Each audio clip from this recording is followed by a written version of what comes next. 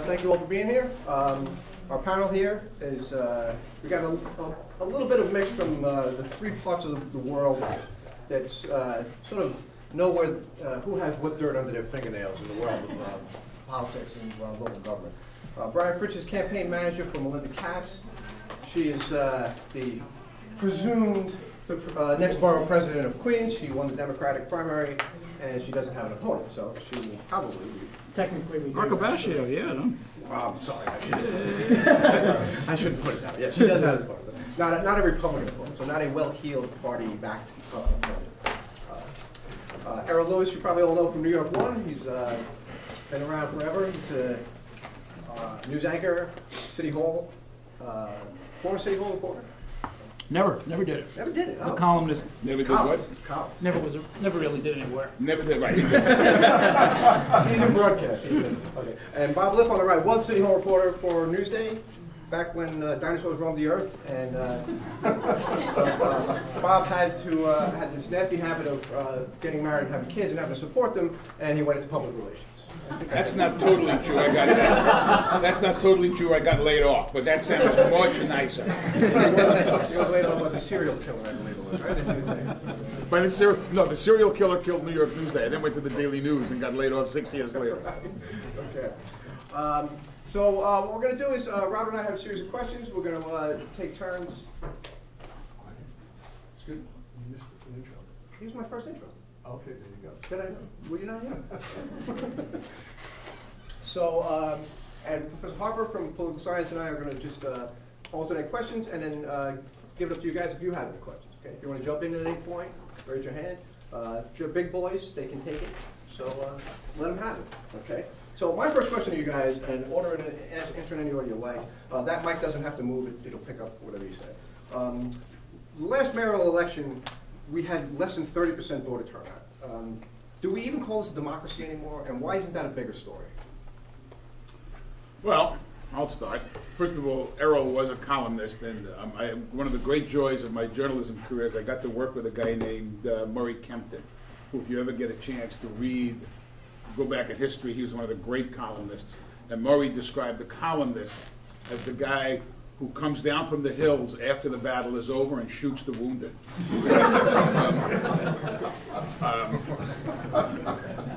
You know, there are a lot of countries that have mandatory voting, and very few of those countries are countries you would consider to be democracies. I mean, it's like,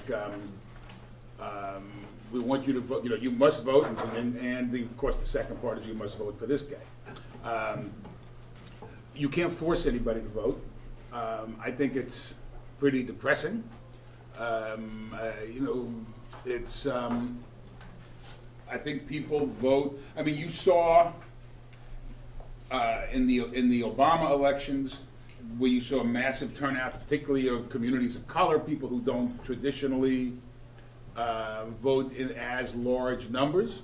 You've also seen a significant reaction across large parts of the country who don't like the fact that these damn people came out to vote, and they've come up with a whole variety of means. This is kind of shocking for those of us old enough to remember the Civil Rights era and the Voting Rights Act, that there's now actually a counterattack on the right to vote in, of course, much of the country. But that's not what's going on here. And you have to distinguish between very high-profile elections, mayoral elections, presidential elections, to some degree, gubernatorial elections and Senate elections. But, you know, Albany only controls our lives, but, you know, it's like during the Sandinista revolution, which has become, for some bizarre reason, an issue in this campaign. They used to say that Americans will do anything for Central America except read about it. That's the same thing that goes on with Albany. We're totally controlled by Albany, but nobody down here pays much attention to it. So I think people have to be motivated to vote.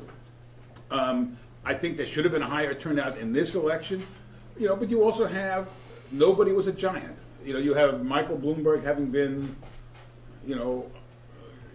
having bought election 3 times is kind of astride this city, and nobody. You had a passion gap, and so I think it's depressing. But you play the cards you're dealt. I don't know what else to say. I have to say I'm not as gloom and doom as others are about the voter turnout numbers for two reasons. One is that there is such a thing as silence is assent. In other words, just because I don't go to my community board meetings, and I never do because I work at night and they always have the meetings at night, that doesn't mean I hate the community board or I don't believe in the community board or I don't read their emails or I don't participate. Well, I participate in a different way. I send them notes. I stop by the annual fair once a year or something like that, but that's just what I do. And so I wouldn't read too much into it. If people are reasonably satisfied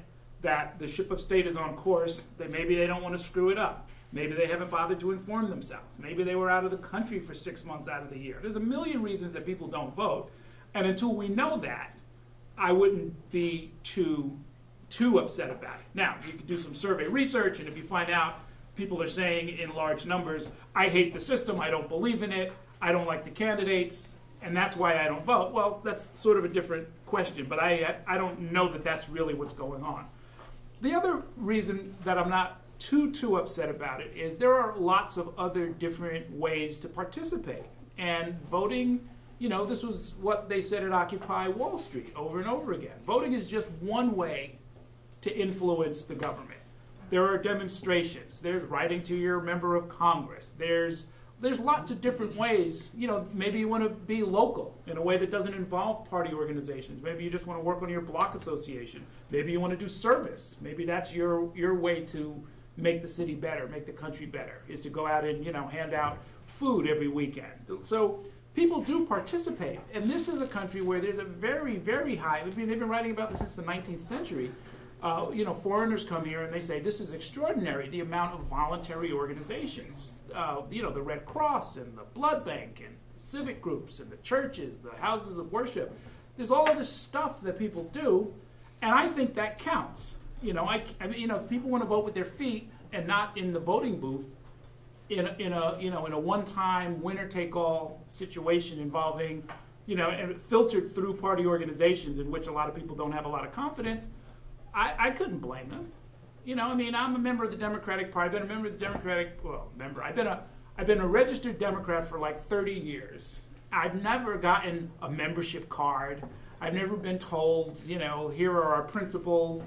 You know, I get some candidates who will ask me for money, or the party will ask me for money. That's only because my wife gave them money, and then you can never get rid of those people, you know? So you know, which, by the way, is another way that you can contribute. Maybe you don't want to show up and vote. Maybe you've realized that the better way to sort of make something happen is to figure out the part of politics that most closely aligns with you and give some money or some time or something else to that group. So, you know, yeah, it would be nice if a lot more people voted, but I'm not sure that that's where the action is. Yeah, I agree with a lot of that. I think the most recent election turnout numbers those are pretty typical numbers for an election where it's only municipal elections, or it's only city stuff. You know, each city runs their elections a little differently, and each state does it differently as well. I mean, in New York, we have a closed primary system where only Democrats are allowed to vote in the Democratic primary. If you're not affiliated with a party, you can't take part in that process. That's one way that certain states get higher primary numbers, is by allowing everyone to vote in the primaries that they choose to vote in. Primaries. Yeah, open primaries. So, you know, and another way we could change, if greater turnout was our goal, we could combine the municipal election with, you know, federal primaries or with the state primaries. It doesn't have to be municipal by itself. That's just the way New York chooses to do things. But I agree with a lot of what Errol said. There's so many ways that you can be involved in what's going on in your community. I think voting is very important. I think everyone should vote. But it doesn't have to be the only way that you get involved, and I really hope that it isn't the only way. Mm-hmm. So, yeah, I don't think I didn't find the turnout numbers surprising considering the type of elections that we have here in New York City. But yeah, I think it would be great if more people voted, and if more people actually voted for everything that was on the ballot. Working in a borough president's race, we were the fourth thing on the ballot that you could vote for. Mayor first, then comptroller, then public advocate, then the borough president, And then some people had city council primaries as well, which would have been number 5. But the drop-off was considerate. I think it was it was somewhere between 25 to 30% of the people that went into the voting booth voted in some, if not all, of the top line primaries, and then didn't vote in our race at all. And that's a little bit frustrating for me too. I want people to know about the candidates. I want people to understand the positions that they're offering and what the differences are between them. But it's difficult to get that message out, even though we do spend significant amounts of money. It's hard to break through the noise and talk about real things. I'm actually curious about this drop-off. People getting bored by the time they hit the second name? It's just too overwhelming? I just think they don't feel like they have enough information about the candidates to make an educated decision. And that's unfortunate. You know, we try to, as a campaign, obviously we put out a lot of mail to people we think are likely to vote and make a ton of phone calls and knock a lot of doors. But it's difficult. There's not a ton of people that are really passionate about what the borough president office is about or who the candidates are. And it can be difficult to get that message to them. Yeah. Hi. Do you guys think that has anything to do with the media coverage of what's important and what's Yes. not important? Because a mayoral election gets so much more publicity than Yes. a borough president. Well, this year, the comptroller's race got a lot of attention because of Elliot Spitzer, because it appeals to our prurient interest, without redeeming social value. I think that was the you're the lawyer. So that got some attention, but you know, free media is always going to be more powerful than paid media. Free media meaning news coverage, and you know, when you look at and you know, somebody who's running for mayor, somebody's running for president, somebody's running to be executive, to run the whole show, is going to draw a lot more attention from reporters and editors. And don't forget, you have editors who, you know, you have reporters who live vicariously through the people they cover, and then you have editors who live vicariously through the reporters who are living vicariously through the people they cover. There's not as much attention paid. If you're lucky, you'll get one story on a, you know, in an entire election cycle on a city council election, on a state, you know, on a state legislative election. The editorial boards, which some people care about, but not nearly as many as the campaigns think care about the editorial boards, won't even endorse in every contested race. It's almost like they're saying we don't care. I do think one of the really interesting questions about you talked about open primaries. You also have a situation in California now where the and it's always been the case, I think, in Louisiana, where the top two candidates, whether they're two Democrats, two Republicans, two whoever, will go into the general election. So it's not even necessarily party based. But you know, one of the theories that gained some traction some time ago, I haven't heard people talk about it recently, was a none of the above option on the ballot. Now, how many more people would come out? I mean, this is somewhat cynical, and I think people who vote for none of the above, you know, it's easy to be cynical. You know, it's one thing to be skeptical. It's much more destructive to be cynical. But if you had a none of the above option, how many people would come in there to throw the bums out? Yeah, no, it's an interesting question. I mean, and by the way, you know, all of you are now implicated in this, right? Because you can start a blog, you can write in this paper or any other, and if you're talking about a local race, you might constitute most of the coverage of that race. And as you do it, you'll start to realize, as we do, that, you know, there's an art to this. You've got to try and figure out what will connect with people and what will be meaningful. Why should they? And you know, and you got to keep in mind, you're competing with everything. You're competing with Real Housewives. You know, you're competing with the Wall Street Journal. You're competing with Netflix. You know, you're trying to get some brain space and try to get people to focus on something.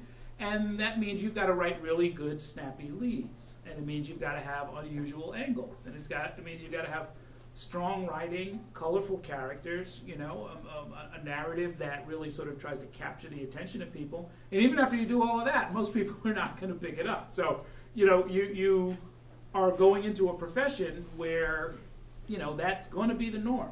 You know, I mean, look, think about it this way.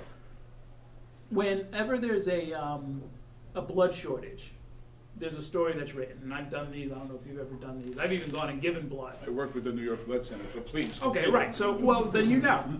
The blood that keeps all of us alive is donated by 2% of the population. 2%. You know, so, you know, it would be nice if it was more. It would be nice if it was 4%. It would be nice if it was 10%, but it's 2%. So 2% of the population is keeping everybody else alive who has to go get blood transfusions or go to the hospital or you know, get blood. So, you know, it could be that whether it's human nature or the particular political culture of this country, a small number of people are carrying a lot of the weight. You know, for just continuing on that point about covering politics, what always struck me when I was a political reporter, and I covered Brooklyn and I covered City Hall from Koch in, you know, through Dinkins and into Giuliani, and I never wanted to cover the White Houses. I think local politics is far more interesting than national politics. That you as the reporter are the only person, pretty much, that talks to both sides in a dispute. Well, it's not just for elections; it's for all kinds of public policy disputes. You know, everybody's plotting against the other team, and you're the only one talking to both sides. And it's a kind of a unique. So, you know, I don't believe that journalistic objectivity exists, because I think what we all bring our own values, our own life experience, and that determines to some degree what we think is important. You know, the standard is what you think, though, is not relevant. I mean, it's relevant in terms of defining what you think, but you have to fight that. You have to check yourself. You have to be fair. I think that the standard is fairness. I mean, Joe Lhota, for instance, is, you know, I covered the Giuliani City Hall. He was the most refreshing, you know, he was a breath of fresh air in that administration. He was the one who kind of, I wrote this in a piece I had in HuffPost, that he was the guy who escaped this, you know, this omerta, this cone of silence that was imposed by the Giuliani administration. And we as reporters, we used to have to take things he told us and put it off the record to kind of cover him, or else he would have been bounced out the door, because they were such, you know, the Giuliani people were such control freaks. So, I mean, but, you know, so I'm also been a registered Democrat. I love talking to Republicans. I might actually learn something. And you just have to, so I don't think you can be objective, but you must be fair. And I think one of the blessings of being a reporter is you actually get to talk to all sides of a dispute, which puts you in the odd position of sometimes knowing more about the dispute than everybody else who's actually involved in it. It's a very, as a social dynamic of being a reporter, it's a very, you know, nobody analyzes it in that way. Maybe it's because I've done politics and I've done journalism. It's a very unique role, and it's your own ethical compass that has to check you. In other words, you're not there on one side. But to say that you're the only one who talks to everybody and you're not supposed to have opinions seems to me ludicrous. It's just, you know, I have opinions about everything. I'm a New Yorker, so I mean, how could I not have opinions? So Brian, how did you find the coverage for your candidate? I thought it was fairly well balanced. I just wanted to add quickly on this point. I think the one thing that's neat about local races, just consider the numbers, for example. I ran a city council race in 2009 in Western Queens where 6,000 people voted. Here in the borough president race, 110,000 people voted.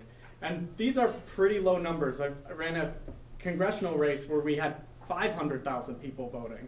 Like, there's a big range, and the amount that you couldn't have 500,000 people voting in a congressional race. There's only like 600,000 people in the district. Not because of the new census. It was 750,000. Okay. There's 750,000 people really? In the congressional districts, basically countrywide now, and you know, high turnout in 2012 with the presidential.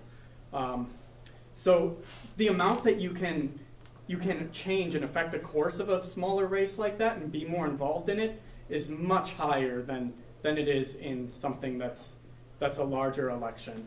Yeah, I thought the coverage was fine. There just wasn't a lot of it. we didn't have a lot of opportunities to talk about what our positions were on the various things that the borough president does, whether that's land use or, you know, discretionary budget spending or what have you. But you also had a situation in the borough president's race where, because of the political dynamics of the Queens Democratic Party, you had two, you know, semi-behemoths. You had Peralta and you had Leroy Comrie choose not to go all the way through and run. That's true. So you would have had, if you had those four, and whether you have an ethnic filter, however you want to, you know, because I think that one of the things that the de Blasio election showed us is that the kind of identity politics, blacks vote for blacks, Latinos vote for Latinos, de Blasio beat Quinn among women, beat her among gay voters, split the black vote or got a little bit more of the black vote than Billy even Thompson. Won her, what's that? Her district. He won Quinn's district. He won. So I mean, but I mean that kind of identity politics analysis broke down. So, but I'm not sure it breaks down quite as much on the local level because people know less. That may be all they know about a candidate. That's possible. But if you had those other two candidates remaining in the race, might have been a very different dynamic. It would have been a very different. Yeah, just for quick background, we had 7 people running for Queens Borough President when I started on Melinda's campaign in May, and by the end, we only had 3 people who were actually on the ballot and actively running, and 1 didn't really have any resources. So it was really a pretty much a head-to-head race. That brings me to a question I was going to ask later, but I'll ask it now. When I worked as a political reporter, there was a lot of talk. I was up in Westchester County. A lot of talk about what they called non-aggression pacts, where people would meet and the Republicans would sit down with the Democrats and say, "We won't run anyone in this race if you don't run anyone in this race." But we can never nail that story because it was always. Well, but that doesn't happen. I mean, that might happen in Westchester where Democrats and Republicans have a chance. The only time you see that is like in judicial, when they put a judicial slate, they'll throw one to the Republicans, and so then everybody will cross-endorse everybody. But I mean, that's different when because we have, as I like to say, we're a Democratic town. We would never elect anybody but a Democrat as mayor except for the last 5 times. So, so what I mean, but in the, but in a but we're a one-party. You have the kind of non-aggression pacts, if you will, that led Leroy Comrie to say I'm not going to run. That led Jose Peralta to say I'm not going to run. Those are intra-party. They're not inter-party. I think. No, that's right, and it doesn't in a lot of these cases it doesn't have to be people sort of spelling it out in some back room and shaking hands and smoking cigars or whatever. Well, you're not allowed to smoke in those rooms. Yeah, right. But it's it can just be a matter of self-interest where people just say, look, it's not worth it to me to sort of run some kamikaze mission. And frankly, there's another dynamic that goes on in Brooklyn. I just heard the numbers last night, so I can't verify these, but one of my guests said this, that there are 5,000 members of the Conservative Party, there are 100,000 members of the Republican Party, and there are 1.1 million Democrats. So how is it that a guy like Martin Golden, a Republican state senator, continues there? Well, the Democrats will tell you, it's like, what the slang that they use is they say he carries our stuff in Albany, where the Republicans have a lot of influence in the state Senate. If you need something from the Republicans, it's good to have somebody there. And so the Democrats... Same role that Peter King plays for the city in Congress. The Democrats could have wiped out Martin Golden, or they could have at least tried. And one would think that it's like, look, he's the only remaining significant Republican official in the borough. Why don't you just steamroll over him since you've got the numbers, 10-1, Democrats and Republicans. And they don't do it. And I think it's partly for that reason, that he's of some use to them. In a very practical way. And frankly, that's a case where, it might seem like backroom politics, but it probably works out better for the citizens. Instead of just being some Democratic enclave where you don't know anybody, you can't call anybody, and you get no hearing when you go to Albany with important business. I have a question about turnout. In some countries, on the day of election, they either put it on the weekends, or they hold it on a day where everyone, where there's no work, every business is shut down. Why don't they do it in this country? That's a great question. There's a website called Why Tuesday that it's dedicated to that very question. Why Tuesday? And why not early voting? Why not? In New York, we have one more barrier, which is you can't do absentee ballot unless you have get an absentee ballot unless you have a reason. Yeah. You have to go and tell them. You know, it's probably some sort of sworn statement. Actually, you have to tell them I'm going to be out of town or I'm going to be overseas or whatever it's going to be, as opposed to just saying, you know, I'd rather mail in my ballot and or same-day registration. Right, that was the other point. Same-day registration. I mean, like right now, the registration, if you want to vote in the November 5th general election, the registration deadline is this Friday, October 11th. So keep that in mind if you do want to vote. But also keep in mind, if you want to change parties or join a political party to vote next year, you have to do it by November of this year. We have all of these crazy hurdles, and that's one of them. And it gets enshrined in law. So the fact that we vote in the, whatever it is, the first or second Tuesday of November. First Tuesday after the first Monday. And that's not optional. That's enshrined in law. So, and these laws were written by people who have an interest in kind of keeping the turnout down, or at least controllable. And that, I think, accounts for almost all of it. Yeah, and these are New York rules that we're mostly talking about here. They vary widely from state to state. I've worked in Iowa where they have in-person voting for 30 days prior to Election Day. You can go to your county auditor, or you can vote with an absentee ballot with no reason whatsoever. That significantly increases voter turnout in Iowa as opposed to New York. But each state has their own rules. It's not uniform. And there's some pretty crazy ones out there, actually, that I think really do limit the number of people that vote in elections.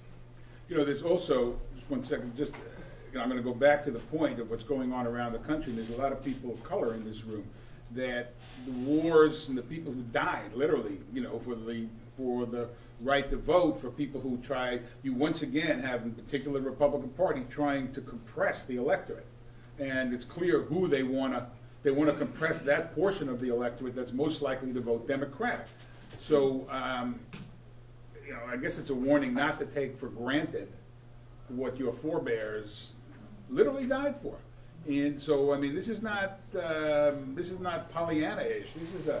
This is you know, for those of us of a certain age, this is shocking. And, you know, it's hard to... I remember watching the Eyes on the Prize documentary talking about over the summer, around the weekend of the anniversary of the March on Washington, and it just amazed me, like, how much, like, guys like John Lewis and Viola, like, it was all these people who sacrificed their lives. And you can tell, like, every time you hear John Lewis speak, you can feel the passion. I mean, because he lived it. And to see this happening again. It's just, you know, so just, yeah, I'm sorry. You know, one of the things that we're not talking about here as far as media coverage, and sort of begs the whole question of coverage of the elections to begin with, is where's the coverage of local office holders all the time? You know, I teach at the Graduate School of Journalism besides teaching here, and I asked my very advanced class there, name one thing Bill de Blasio did as public advocate. Guess what? All these experienced journalists came up with nothing, zero. The problem is nobody covers what public advocates do. Nobody covers. I'd look at it a different way. You know what some of these other local people do.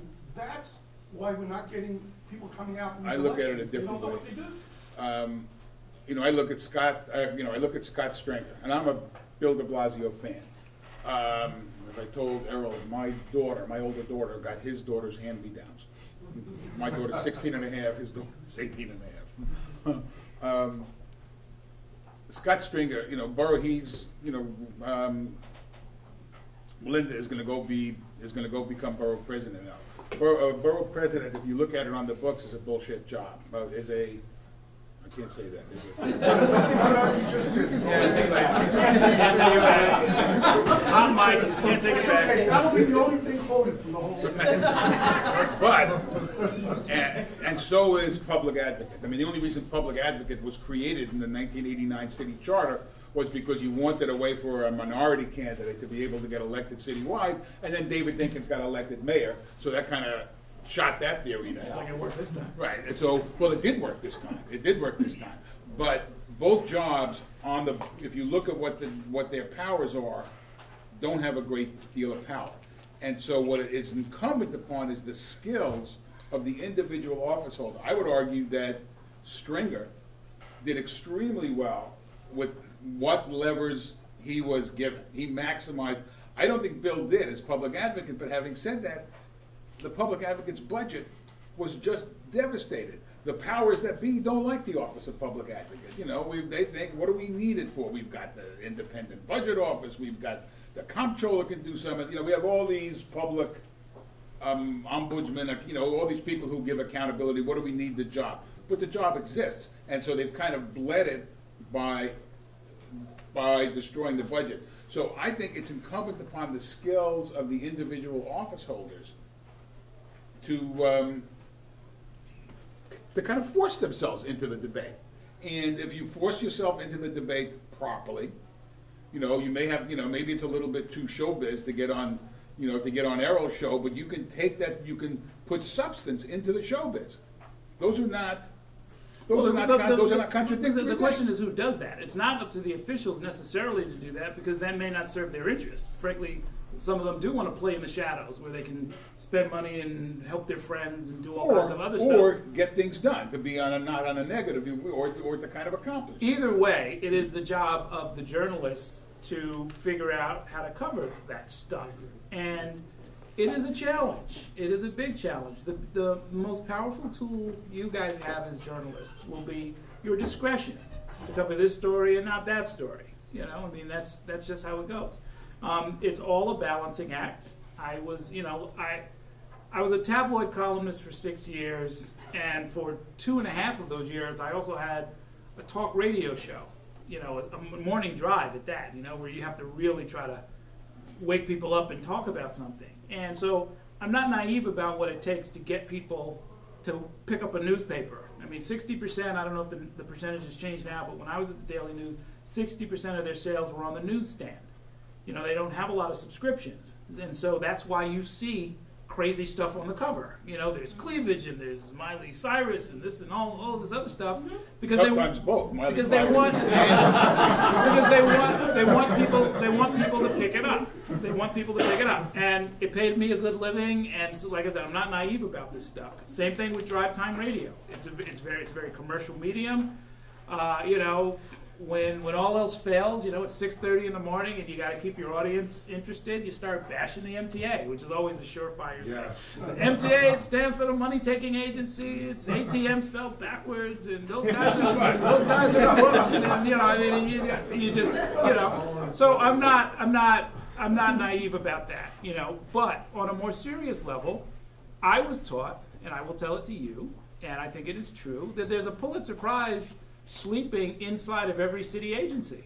You know, Stewie Marks used to tell us that. You know, and it's like it is your job to go and find it.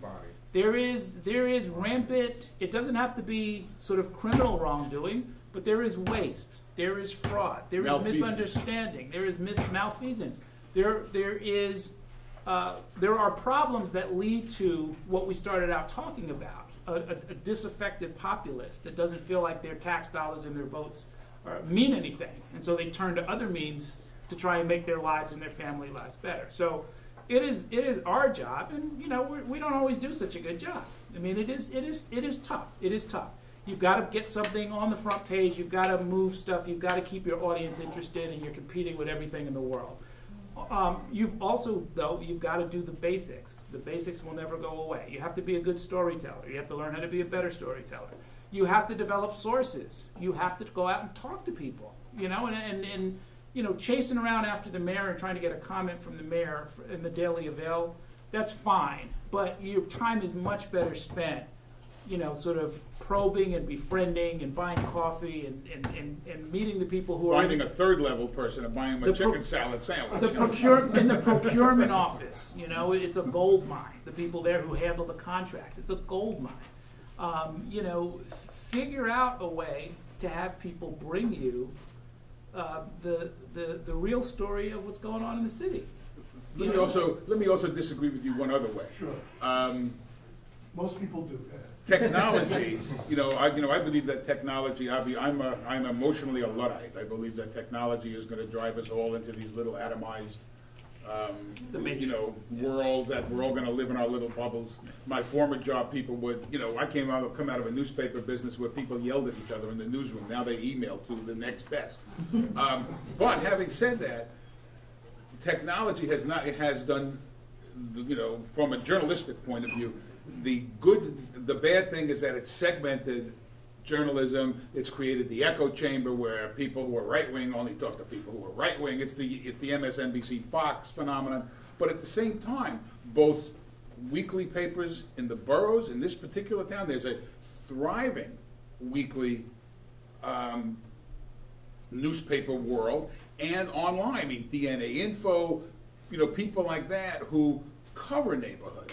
Now, you know, the more local you get, because there's nobody watching them, there's, you know, I mean, are they really being honest? Are they in bed with the people they cover? That's a question you can ask about the New York Times. So, I mean, you know, when you ask about the Queens Tribune, I mean, so yes, in the mainstream newspapers, and remember, in a city, it's a newspaper more than, you know, much more than TV, because you can't put a videotape on the refrigerator. You know, a newspaper is kind of the commonality in most cities. You know, most cities you have one newspaper. We're lucky we have three. If you count, you know, if you count El Diario, you got four. If you count the Wall Street Journal as a New York section, we got five. If you count the Chinese papers, we have 20. But I don't understand anything that goes on in those papers. But there's a thriving Chinese language daily media culture. So you do have opportunities to cover those things, and it takes a little bit more work to learn what's going on in your community by reading those papers. So while I agree with you on a, you know, something that's, you know, it's the opposite of broadcasting and narrowcasting, whether it's newspaper or electronic. It's there, and there are people covering it. You may not get it in the mainstream dailies, but there are places online, and so that's the good part about you know, the technical you know, the way in which journalism can benefit from the technological revolution. You know, one thing, quick, going back to what you said, and also to Errol's show, another thing that I think that's really important here, and maybe I would like you guys to comment on this. How much of an obligation does the press have, especially in local politics and most local issues, to educate the public about what's at stake and the powers that are at play? In other words, you know, it's one thing to come in and cover something in the aftermath and talk about the outcomes or the impacts of certain news stories, but how much of an obligation is there for the local press? I think Errol does it on his show to some degree, and we see a little bit of it elsewhere. How much of an obligation to really educate news consumers about what the news really is and the landscape? Well, it's a permanent obligation. It's a permanent obligation, and as we all suffer from declining readership and collapsing audiences, the only thing that comes across in the market data that's consistent is that people feel like they're getting, you know, data rather than useful information, right? So we run on all of these numbers, you know, every day. I'm sure you guys all see it. The Dow Jones was up 5 points. Who the hell cares, right? I mean, you know, what does it mean? What does it mean? What does it mean? You don't invest in the Dow Jones. Well, I mean, also, I mean, right? even you like invest in individual stocks. Bloomberg News, they tell you the percentage. Okay, the market is up 2%, 3%. Okay, that starts to be something useful that you might be able to make sense of. But you know, it's true across the board. It's considered old school, by the way. You know, there's some notion among some of the younger people in the business on the digital platforms that, you know, that what gets clicks is what matters, and you just follow the audience. They want to see kittens doing backflips, then that's what it is. I watch you know, those. or if they're interested in some celebrity gossip, then that's what that is. I'm old school. I try to come on every night and say, hi, thank you for joining us. Here's what's important. We dug up something important for you. You know, please be quiet and listen. You know, and act accordingly. You know, not everybody does that. Not everybody does that. But there will always be work, because I'm certain about that. I've been doing this for 30 years. I am certain about this. People will stay with you. People will come to you if you give them information that they need. And they are expecting that because you're doing this 24 hours a day, that you know something that they didn't know. You know, because they're off taking care of their families and living their lives. And the reason they're paying that cable bill or plunking down 75 cents for the newspaper, or turning on the radio, $2.50 is that they assume that you are doing your job, that they assume that we are doing our job. And frankly, you know, it's an important responsibility, and you should ask yourself, am I really doing my job? You know, and so after a good show, I always tell our team, I'm like, we gave people their cable bills worth. You know, we want them to be happy that they're coughing up that $150 a month or whatever it is to have Time Warner Cable or Cablevision, because we want to over-deliver. We want to give people stuff all the time through as many channels across as many platforms as we possibly can. That is what the business is, and it sort of always was. But you know, and it's true all the way down to the local level. If anything, the stakes go up, where it's like, you know, you may not think what happens in this little city council primary matters, but it does, and here's why. And frankly, if you can't answer that, you probably shouldn't be working on the story, or you need more information. You've got to make sure you understand why it's important and why people need to know what you're doing. The other point is that people, you know, people bitch. I think I can say people bitch about things. That's I think okay. People bitch about, you know, the New York Post, that it's, you know, some right wing. I'm old enough to have worked. I'm old enough to have seen the Brooklyn Dodgers play. I'm old enough to have worked at one point in the Carter administration when the Washington Times, which was then owned by the Unification Church, by the Moonies, was this arch right-wing newspaper, came in, and all the people in the Carter White House said, we're not going to read that ad. And my attitude was, you're nuts. You should, you know, it's like a window into your opposition. That, you know, I mean, what a luxury to have the Washington Times to see what are the conservatives who are coming after you, what they're thinking about, you know? And that's what, you know, you have the luxury in this city of multiple points of view that are available at your fingertips or on the newsstand. And if you want to be an informed citizen, nobody's going to hand feed it to you, but pick it up and figure it out. See what the Post says, see what the Times says, see what the Wall Street Journal says, see what the news says. I mean, you have a luxury in that, and you should, and then let Errol explain what it all means. So, but I mean, but it's a luxury that when, you know, it's like people who complain about the New York Post saying they won't read it. If you disagree with the New York Post, I would read the New York Post every day. If I'm going to disagree with them, great. Now, the New York Post happens to have tremendous reporters. I mean, whatever, you know, their biases are in their editorial pages, and sometimes it bleeds over into editors choosing what goes away. I mean, sure, that happens. Sure. But you've got other places to look. You can filter it through your own experience. We're all intelligent people. We're informed people. So instead of, you know, bitching that these people don't have the right attitude, fill it out. We're a couple of weeks away from the anniversary of Hurricane Sandy, which was the case for, we have something important that we need to tell you. There's a storm coming. It's going to wipe out parts of the city. You could drown. You could die. You could be seriously inconvenienced. The subways are going to be shut down. All this kind of stuff that's going on. But I think everyday journalism is only slightly less important than that. You know, I mean, that was compressed and that was very dramatic, and the stakes were very, very high. But the stakes are high in fracking. The stakes are high with casino gambling. The stakes are high with, you know, any number of different issues. Schools for sure. You know, your tuition here, everything else, right? So you should, you know, you have to approach it every day like you're the weatherman, right, or weather woman, or whatever it's called, and you're looking down, you're looking down the road. I mean, 2014 is coming. It's going to be statewide elections. What are the top issues going to be? You know, we're already starting to try and talk about that stuff. We're not even done with this election, but we're thinking, you know, fracking is going to be important. Gambling is going to be important. Excuse me, the tax base in a lot of these little towns that are about to go under. You know, the upstate economy, which has been a disaster for generations. What is, you know, where does all of this, what are we going to do? And again, that discretion question, what can we actually cover with the resources that we have? What will make sense? And, you know, and how do we do it? Is it a recurring series? Are we going to do it for a month? Are we going to do a string of packages? How are we going to do this? And that's what a big part of your business is going to be, is that you're going to be sitting around sometimes by yourself thinking, okay, with the time and the resources that I have, what can I do that's going to have the kind of impact that I want to have? You know, and it depends on who you're working for, you know, who your audience is and what they need to know, but you should always be asking that. And when people stop asking that, that's when you get bad journalism. Errol made one a point that goes right to a point I always made. I taught in covering local politics at the Columbia J School when I was a reporter as an adjunct.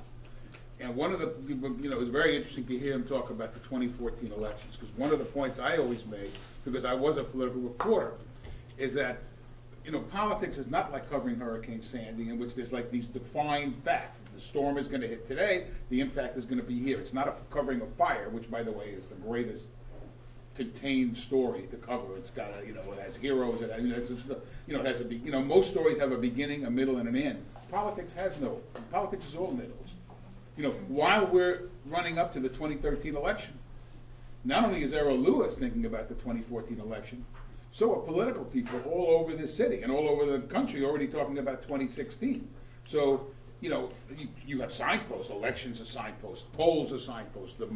I think people spend too much time focused on money, but, how much money you raise, there are signposts along the way, but politics is all middles. It's kind of a never-ending, so I think talking about the 2014 elections, that's how not only political reporters think, that's how political people think. I'm really curious about shaping the message, and since you've been talking about this, who's in charge of it? Are the campaigns shaping coverage, or does coverage shape the campaign? If we're doing our job, we're shaping the coverage. I mean, that's theoretically what I'm there for, and communication teams that are there to do. I think it's important for people like Errol and other journalists to cut through the crap and figure out what actually is a story, what's truthful about what the campaign is saying, where are they shading and hiding the truth, that sort of thing. But obviously, it's a two-way street. It's a never-ending conversation between the campaigns and the journalists. We can do our job and still not get the story that we want, but if we're doing the right thing and talking about how our candidate is the best thing since sliced bread and has all these fantastic ideas that they're going to do once they're in office, obviously it helps. And just if you're effective at your job, you're helping to at least do something to shape the message of a campaign. But it's definitely a two-way street. Through a slightly different lens, the political people are trying to do the same thing we're trying to do, which is figure out what's important to the people who pay all of us, and try to convert their concerns and needs and interests into something real, something tangible. And that's what public service is, including the elections. And I haven't talked to you before, but I collaborate with these folks all the time. They'll come to you and say, we're planning a big study on subprime lending and how it's caused a lot of foreclosures in the neighborhood. I'm like, okay, fine, I know something about that, tell me more. And people pitch stuff all day. And that, again, you sort of weed through it, and you try to use your own, your instincts, your judgment. But the political class, they're very much drivers of the narrative. And I'm trying, when I talked about 2014, we want to try and get ahead of it so that we try, without a lot of the noise and a lot of the pressure and a lot of the politics, to say, this is what's actually important. Now, the politicians may all decide that some, fight over charter schools is going to be the dominant issue of the 2014 elections. But in the relative calm before that storm, we want to try to, sort of think through what's really important. But you're also looking at a 2014 where Governor Cuomo, at this point, is the 800-pound gorilla. And it doesn't look like there's any credible challenge at this point to his reelection. So how does that affect, how many days can you say? It's like, how do you cover this election where, Loda, who's a very credible guy, who I do think has not run a good campaign, but is a much better guy than he's been a candidate. A much more, when I say better guy, he's a better public-spirited man. He's extremely bright. He cares a great deal. He's a credible public servant. But you have De Blasio with a 50-point lead. So how do you cover that, and how do you prepare to cover an election next year, where the governor right now seems virtually unchallenged? Well, sometimes the media will have to step in, not with a challenge per se, but with some agenda setting. Because what you don't want to do is just run from press conference to press conference and let whoever's in power just kind of dictate the issues that are worth covering. I mean, that's sloppy, that's bad journalism, and that opens the door to all kinds of problems, one of which, on a professional level, is that somebody else can come in and just eat your lunch. You know, the Guardian newspaper has a very active New York City bureau, and they just came up with a story that, like, just, I almost fell out of my chair. I was like, oh my God, how did these guys get this? There's an Australian company that has bought up 40 or 50 houses in central Brooklyn, in low-income areas, Bed-Stuy, 40 or 50 houses, it's a lot. They're putting like $300,000 or $400,000 into renovating and upscaling each one of those. And that's enough to have a market impact. They're taking houses off the market, they're making the rents go up, and then they're going to be able to flip them after some 6 or 7 year period because they're a foreign corporation. They can turn around and flip the houses. That's just huge. And I'm like, how does a British newspaper get this? In my neighborhood. That's deeply insulting. That's a professional affront. How did they do this? So there's, you don't want that. I mean, look, this the AP guys, Matapuzzo and the other guy, they got Pulitzer Prizes investigating the NYPD and their Muslim surveillance program. You know, how many reporters are here in New York? How many people sit down at the shack, the so-called, the vaunted police reporters who are down there at One Police Plaza day in and day out, and 2 guys from Washington come in and eat their lunch? You don't want that. You don't want that. Maybe another issue along that lines. Another guy at the J School is Buddy Stein. I know Buddy. Know well, but from the Riverdale Press. Yeah, he used to own the Riverdale Press. And as far as I know, he's the only local community news guy to win a Pulitzer Prize. No, there was one in California also. Is there another one? I think it was almost that same year. Yeah. Who won, for covering community news. Right. So obviously, one of the things that, Buddy and I know each other for a while, one of the things he always talked about is like what it takes to make local news sexy enough so people will care. And along those lines, what can these guys do covering local news? What's the thought process in making stories sexy enough so people will care? Was anybody here a fan of The Wire?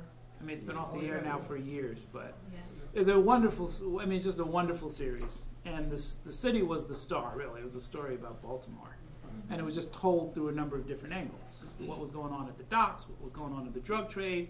What was going on down at City Hall? And there were all interesting little connections, vivid characters. It was a journalist who put it all together. The guy who came up with it had worked at the Baltimore Sun, and he decided, I can't tell the story of this city within the confines of journalism. Let me go out here and just create this crazy story, which we all now know, love, and remember. I would say, if you haven't seen it, take a look at it. I think it's somewhere. It's on Netflix or some damn place, or HBO. I would say try to understand your job as something big and important. You are asking for the responsibility of telling the story of a great city.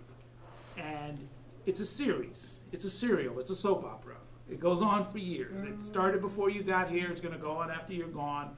But you want to step in and you want to tell a piece of it. It doesn't matter how small that piece is. It's a piece of that story. And you should try to think about how it fits into the larger picture. Yeah, the more local the story, the more I think it directly impacts people's lives, or at least can. I mean, for example, one thing we pushed on our campaign is the fact that Queens, a borough of 2.2 million people, only has 9 functioning hospitals right now. That's ridiculous. The number of beds for this borough is pitiful, and there's a couple that are threatening closure. The only hospital in the Rockaway Peninsula, St. John's, is on the brink of shutting down. I think about how far those folks would have to go to have emergency room care.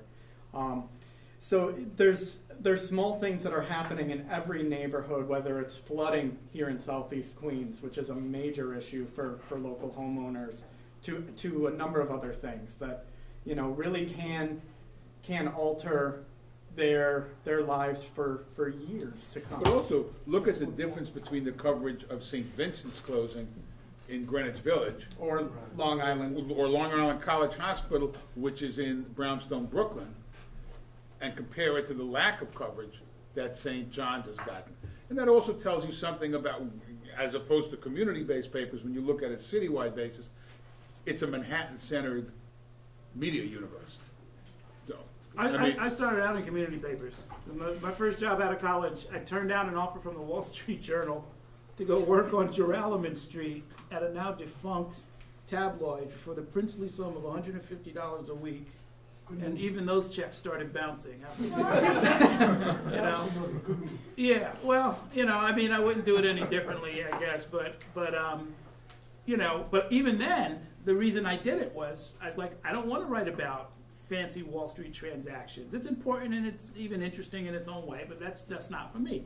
I want to go and I want to catch murders and corruption and fires and get into the thing. I like murders better. And You know, I want to be in this thing, and I want to tell the story of what's going on here. And you know, you got plenty of time. You know, you catch your breath, take your time, make some smart choices, and you know, there will always be a need for good storytellers. And this is easier to say, is don't get hung up on stardom, you know, because especially in print, you're not going to get rich. But if you're doing this for money, you know. But you can have a very, satisfying, but it's intellectually satisfying, and he's right, you can do a lot of good.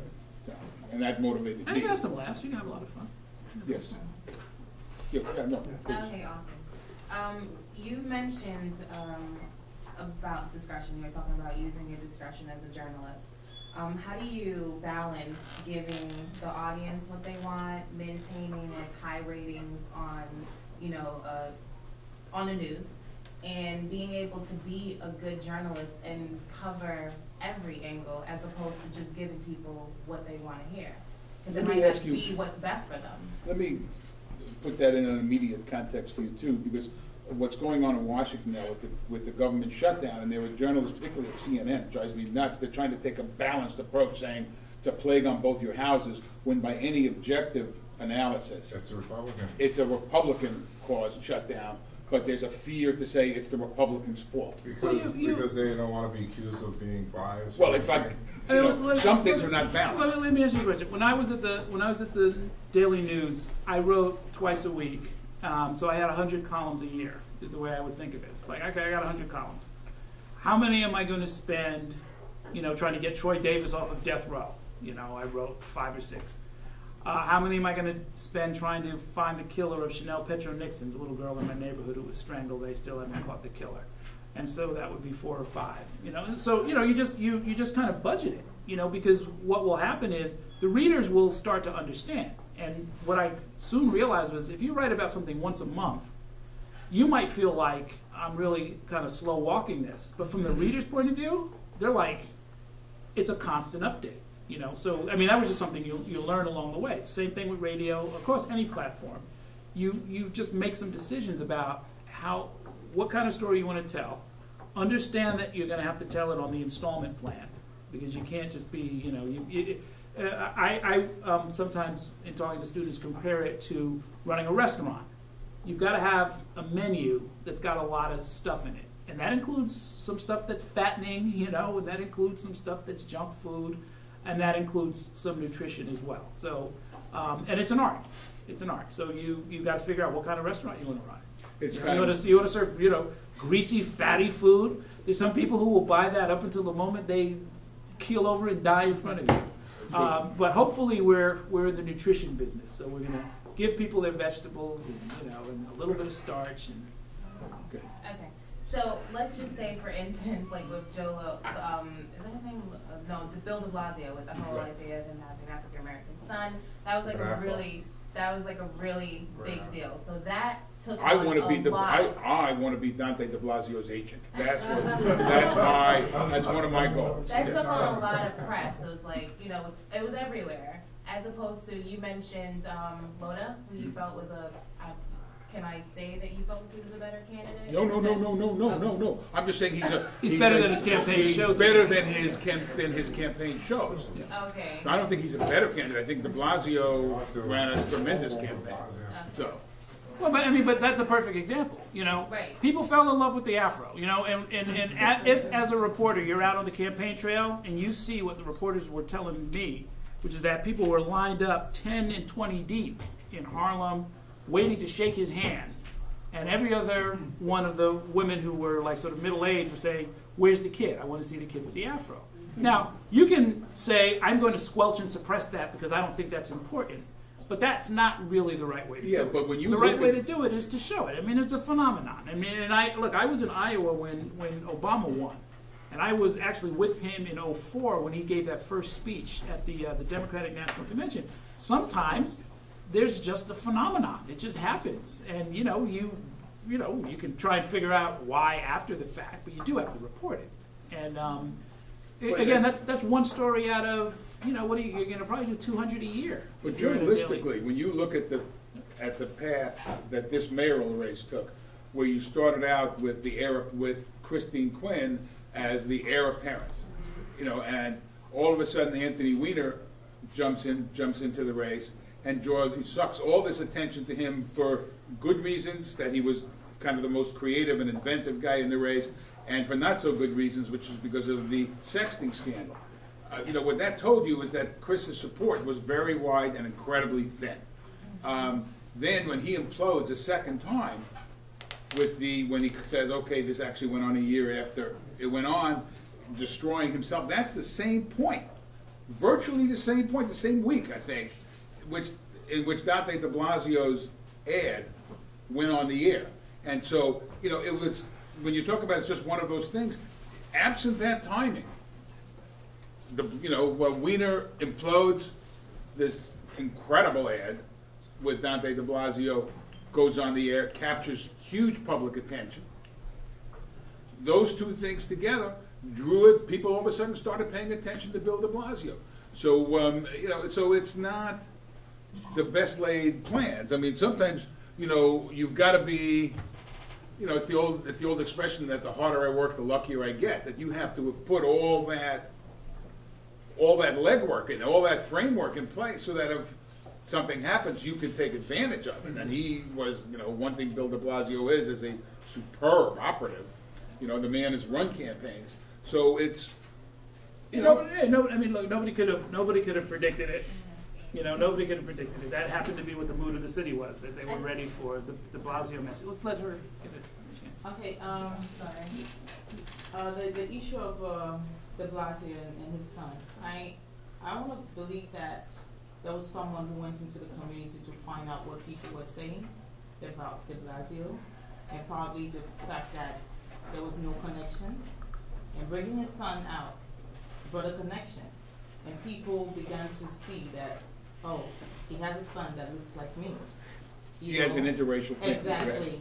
So the point is, there was someone who took it upon himself or herself as an obligation to find out what people had against de Blasio and try to bring out something that would attract them to him. Yeah. Now, my question would be, is there an organization for the media in all over the U.S. that could bring together journalists to help them understand the magnitude of the responsibility they have to the people, to be able to give out information, be it on election, be it on their daily lives, just the information that will make them have, informed decisions. Well, I hate to tell you, this is it. I mean, this is I agree. This is it. You know how I learned? Okay, what would I never took a journalism class in my life. Here's how I learned journalism. I was in a summer program, and they said, take your pad and go down to the Brooklyn Criminal Court and find a story. And if you can't find a story in the Brooklyn Criminal Court, you will never be a journalist. I worked for Jimmy Carter and wound up as the Florida press secretary.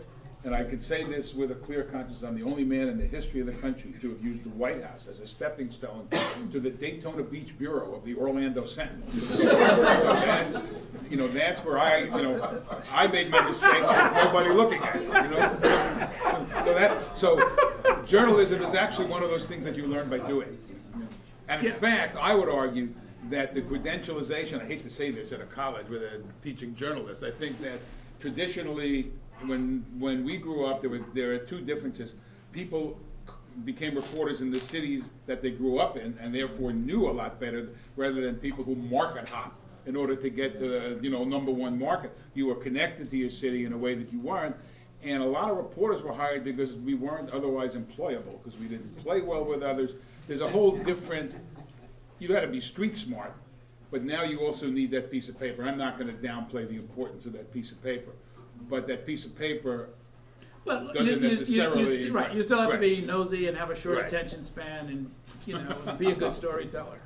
The one thing that has changed, though, is, especially more in New York and the larger cities, with the rise in local reporting, hyper-local reporting, and all the new avenues, more and more journalists are not going out of town to get their basic training and then coming back I hope so. to New York City jobs. They're growing up in journalism, in hyper-local reporting, and then moving to a broader audience. So in a way, it changes that pattern a bit. That would be nice. You mentioned in the very beginning that you weren't too worried about the low voter turnout because of different activism, including giving money. Isn't this problematic to democracy, though, that we're starting to see more people view the dollar sign as a vote? I mean, you, of course, are doing your job if you get more money, but shouldn't we as journalists be shedding more light on the fact that this is a democratic problem, besides talking about Citizens United? Especially considering today they're having the Supreme Court case about taking McCulloch case, yeah. It's a permanent issue. Yeah. I'm sort of agnostic about it, to tell you the truth. I mean, I think it's a mistake to just assume, there's money going into a race and therefore there's a problem. I mean, like, let's say you guys wanted to form a PAC. Let's say you wanted to go and push the CUNY board to do something about tuition or get you, a new dorm or something like that, and we just passed the hat and everybody put in $10, you would be surprised if somehow there was a story saying this is corrupt, that these students are corruptly trying to influence, because they would have to report it. Well, no, I mean, but so I said, so be a little bit mindful of that. Most people who give money are giving it in relatively small amounts. I mean, make sure you have a story, I guess, if you want to go down that route. I personally think it's a little bit overblown. I do. I mean, I agree with you. I think the one definite upside of having a smaller electorate is that they tend to be more well-informed about who the candidates are and what the You guys got outspent, right?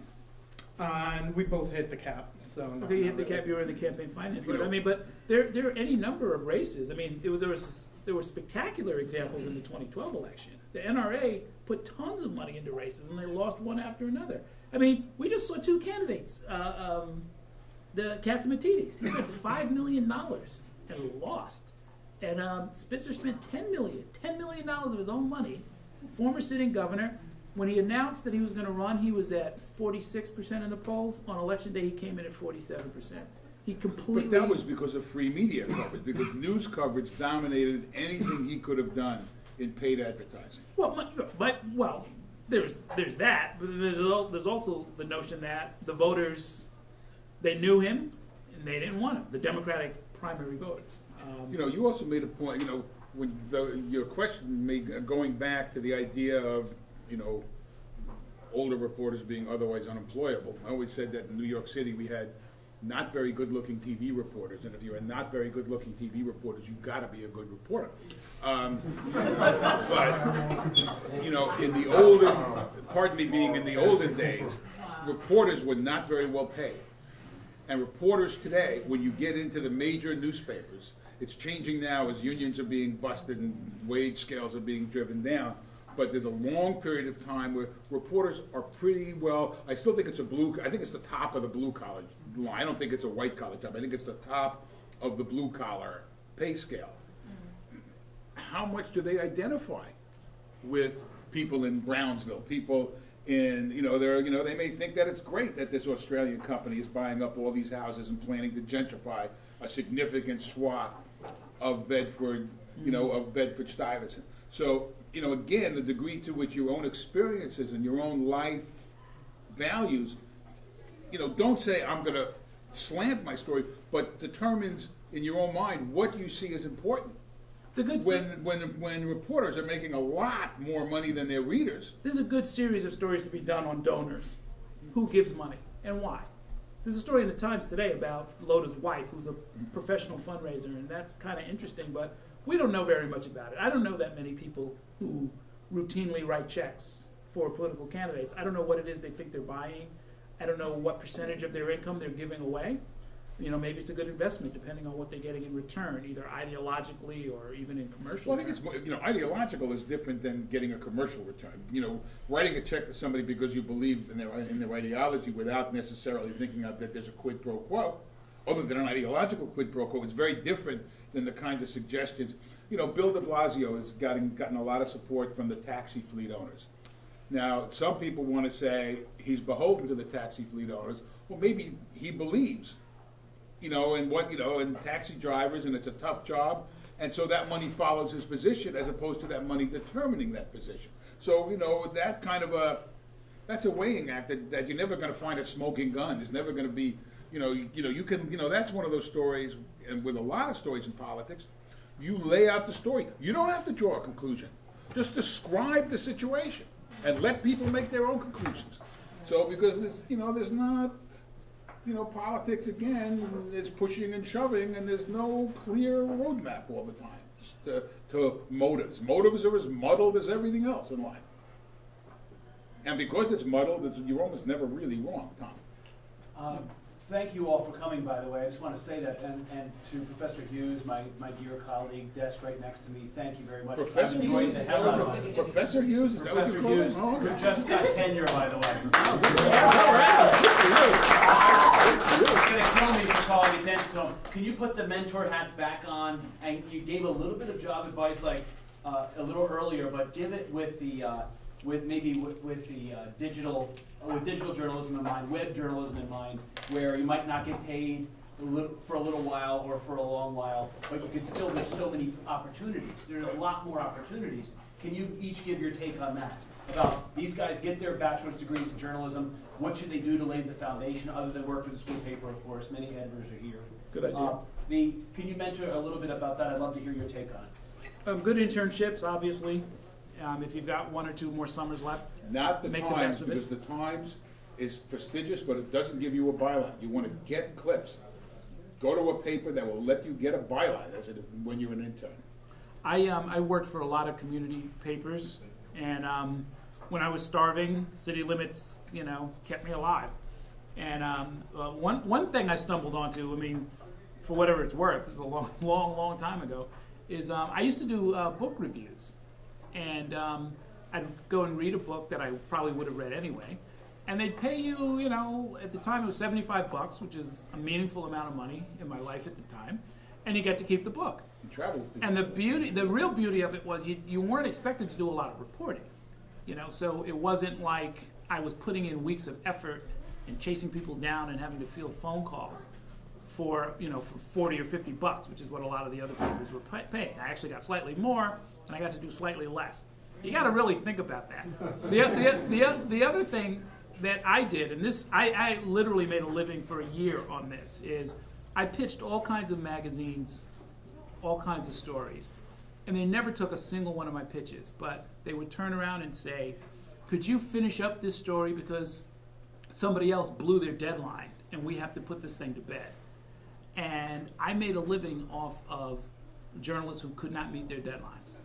There was that much of it. Which is also a cautionary tale. Well, yes. Well, you must make don't be the one who makes somebody like me possible, or me in 1986, because me in 1986, I was, I went to Essence magazine. I'd like to do a story on prostitution. They're like, we're never going to do a story on prostitution. However, somebody else blew their deadline, so please finish this up. And it was great because they give you the lay of the land, and it was understood that you only had 10 days to do it. So that was an automatic check on me, sort of, doing $3,000 worth of work for a $1,000 check. Be consistent, be reliable, be professional. You have no idea how far that will take you. Because there are a lot of people who will pitch a story, who will get the thing started, and for whatever reason, they can't finish it. Deadlines are wonderful organizing principles. I always said that if I had 20 minutes to write a story, it took me 20 minutes. If I had 2 weeks to write a story, I waited for the last 20 minutes. But I always made deadlines. You must make. The only advice I would have is, if you're interested in print, is get clips. However you get it, get clips. It's one thing to convince a person how wonderful you are, It's another thing to show a work product. And a clip can be electronic, and it can be digital. It doesn't have to be hard print. And that is, I assume the same would apply to radio and stuff like that. Get those clips. I'd also say in the new multi-platform world, you should be using tools so that you can sell the story across different platforms. So if you're going to go cover an event, shoot some decent video if you can, get some broadcast quality sound, because you have to record it anyway, even if you're doing a print story. Well, if you're going to record it anyway, record it at digital quality, at broadcast quality. Ozzy does that. You see Ozzy Paber, who's now at Capital New York. He's out there covering stories, taking video and taking audio. And I can tell you for sure, radio stations, they are hungry for broadcast quality audio. They don't have a field of reporters out there the way they did when I was a kid. If you were at the event and you caught the money quote and nobody else has it, you can consider selling it to them. And there's no established channel for that. You call up the program director, you call up the news director and say, I'm a graduate of York, I've got something here, I can turn this around for you. Maybe give them the first one or two for free, get a meeting with them, talk your way into these places. Try to be, just try to be useful. You understand enough to understand what it is they're trying to do. I hope, at these organizations. Your internship should show you that, if nothing else. The only thing I would add, being, 30 years old right now and having gone through my 20s, is I've done a lot of different jobs in a number of different fields, mostly campaigns. Very few have I gotten without knowing someone who had some sort of connection with the employer to begin with. There's nothing that's better than having a reference prior to you actually applying for the job, whatever that application looks like. That is more helpful. And a lot of it is the connections you make here in school, where someone hears about some other job within the company, or something that's happening somewhere else. A lot of it's your peers. It doesn't have to necessarily be that person who gave you that internship that one summer or something like that. And be nice to people on the way up, because you may need to call them on your way down. Absolutely. There are a lot of, I've noticed there's a lot of jobs out there. Do you guys, have you seen Gorkana.com? That's new to me, GORKANA.com. And they list jobs that are available. There's way more than I ever would have thought.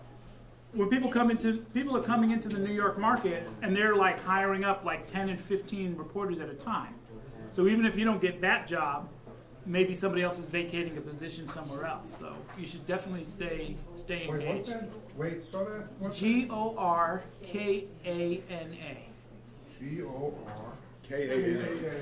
You see a lot of crossover from journalists into going into something like your job, going into politics. You don't see so much of that going back, especially in the younger journalists. So are there some jobs building your resume that you probably shouldn't take, like keeping away from political campaigns if you want to get a job? Yes. Yeah. I think you got to make a, It's usually a one-way trip. It's usually a one-way trip. I actually have gone back and forth. But that's kind of unusual. Like prominent journalists who started off as working political and then went on to journalism. Yeah, but those are unusual. There's only one Chris Stephanopoulos. There's one Chris Matthews, there's one George Stephanopoulos. Well, there's a Stephanopoulos, but those are also kind of not, they're not becoming street reporters after doing all their big shot. Their personalities. Right. So beyond building clips, it also is making sure you choose jobs leading up to it that won't go against you. Right.